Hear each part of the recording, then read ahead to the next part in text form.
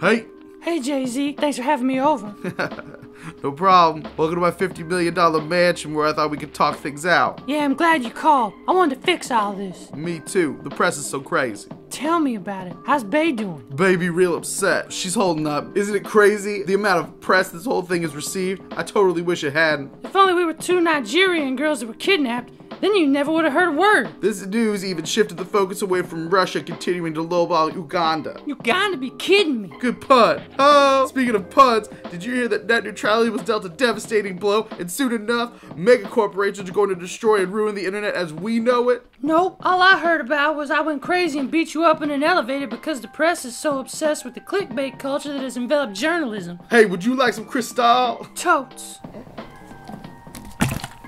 Sorry I was whack. It's no problem. I want to explain why I did what I did. No one in the press knows, so I want to explain it right here, right now. You don't have to. I was there. I know what happened. So you don't want me to explain why I hit you and got all mad? Nope.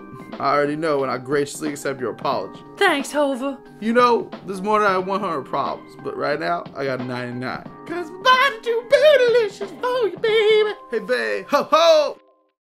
Corporations have taken the love out of farming and the health out of their products. Humans should be filled with nourishment and allowed to grow to their fullest potential, not force-fed a highly processed, protein-rich diet.